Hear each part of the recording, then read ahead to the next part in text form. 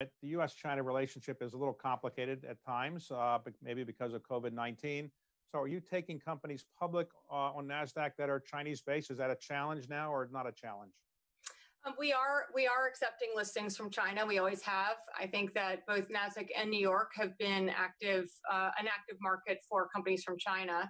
I do think that there are some challenges that the SEC has acknowledged that they are going to address through a roundtable. So we do have some very specific issues with the way that disclosures are provided and from certain emerging markets, including China.